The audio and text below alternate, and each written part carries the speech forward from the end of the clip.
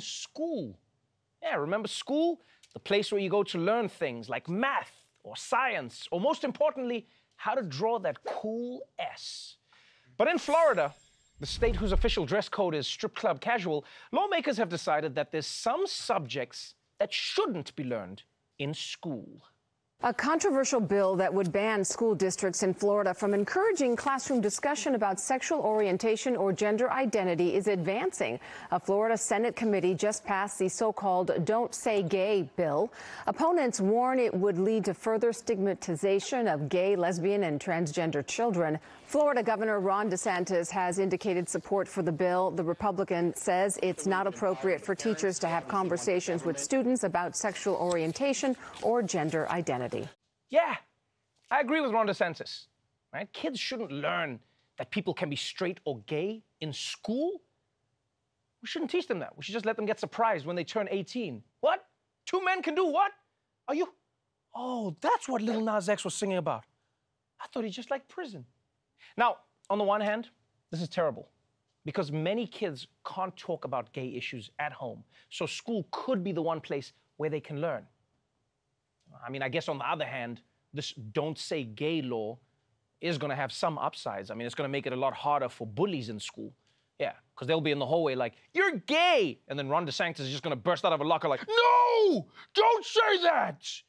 You make fun of his haircut. Look at it. Looks like he fought a lawnmower. Come on.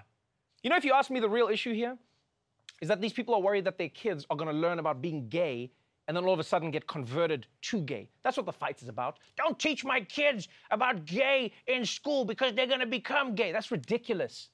Learning about the thing doesn't magically turn you into the thing. I mean, in school, when I learned about the French, it's not like I came home that day like, Mama, I have something to tell you. Ah, I knew all along, my child. Anyway, let's move on. There's a big story that's coming out of the art world right now. And if you're one of those people who's like, I don't understand modern art, well, first of all, congratulations on being basic. And second, maybe you should stop complaining and do something about it, like this guy did. A security guard was fired from the job at a Russian museum after drawing eyes on $1 million painting. I want you guys to look closely at this. The Three Figures painting had a blank space on the faces. You can see the version on the left. But reports say the security guard got bored, decided to grab a pen and just draw a pair of eyes in two of the three figures. Hold on. This guy defaced a classic painting because he was bored? Like in a museum, you were bored and so you drew... Have you not heard of TikTok? And I know a lot of you basic bitches out there right now are looking at the eyes on this painting. You're saying, that actually does look better. But that's not the point. Art is not about what looks better. Art is about confusing people with a thing that allows you to feel like you are better than them, aight?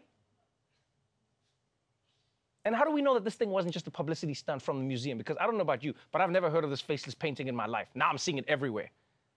You know, this could just be like a trick. Maybe this is what all museums do just to get hype. Did somebody steal the Mona Lisa's eyebrows? Come see for yourself. And finally, let's move on from one piece of work to another. Donald Johnson & Johnson baby powder Trump. The ex-president most likely to be a surprise judge at a wet t-shirt contest. Yesterday, the government office that keeps presidential records asked the Justice Department to investigate Trump's improper handling of official documents. And like, at this point, I'm wondering if there are any laws that Trump hasn't broken, you know? Like if there was a Guinness Book of World Records for crime, he'd probably steal the book. But yeah, according to reports, Trump would rip up papers after he read them, right? He took boxes of material with him to Mar-a-Lago, and now we're learning that Trump did the most Trump thing that he possibly could have done with some of these documents.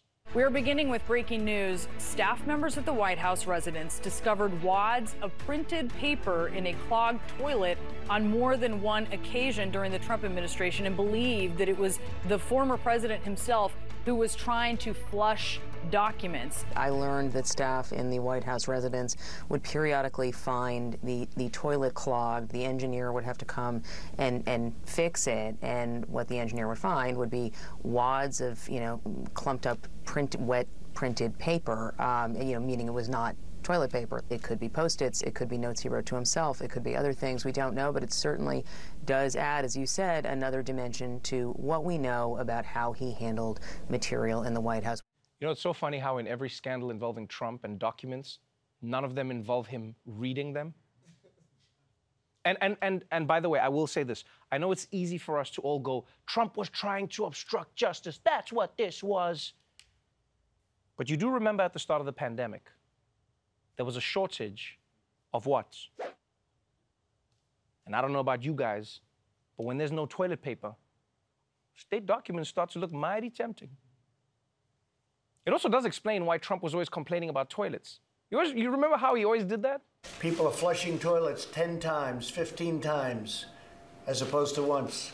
They end up using more water. Yeah, they're flushing it 10 times, 15 times. No, dude, you were flushing toilets 10 times, 15 times because you were shoving your homework down the toilet. I mean, everyone assumed he was a man who clogged the White House toilets, but no one ever thought we'd have to ask the question, but with what? Now, of course, Trump denies all of this. He says he never clogged any toilets ever. Smoothest poo of all time. So the big question is, who's telling the truth? Well, luckily, we have an exclusive interview with the only man who knows what the truth is. So we're going to go out live right now to the White House to chat to that man. Sir, I understand that you are the official White House plumber. That's right. It's me, Carl Schwartz. How you doing? Well, doing well. Thank you so much for joining us, Mr. Schwartz. As the White House plumber, we'd love for you to tell us everything you know about Trump flushing documents down the toilets. All right, let me stop you right there, Chief, okay? Sorry to disappoint you, but I can't. It's the plumber's code. The plumber's code? That's right. It's the iron code all plumbers live by. 1, never tell a toilet secrets. 2, always round up the bill. 3, no visible butt crack. I'm trying to break that stereotype. So I'm sorry, but I can't reveal what I know about Trump's toilet, no matter what. Oh, come on.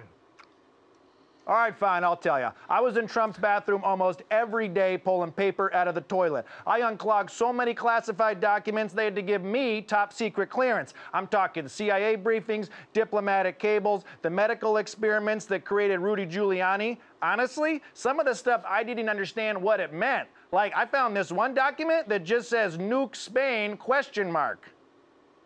Oh, wow. Yeah. You must have been pretty frustrated with President Trump giving you so much unnecessary work. Are you kidding me? I love President Trump. He made my job more interesting and he trusted me with our nation's top secrets. Unlike certain other presidents who just use the toilet to poop or pee. Obama. I don't know why you said it like that. We knew who the... Anyway, let me ask you this. Was Trump the only one in the White House who was flushing documents? Did Vice President Pence do it? No. Mike Pence never even used the bathroom. He actually doesn't have any holes. Now, if you excuse me, I have an emergency I have to deal with. Kamala Harris has been locked in the bathroom for the past year. Oh, wow. Is that where she's been? Well, good luck with that, and thank you so much, Mr. Schwartz. You got it, Chief. Did he say no holes? Give me $6,000.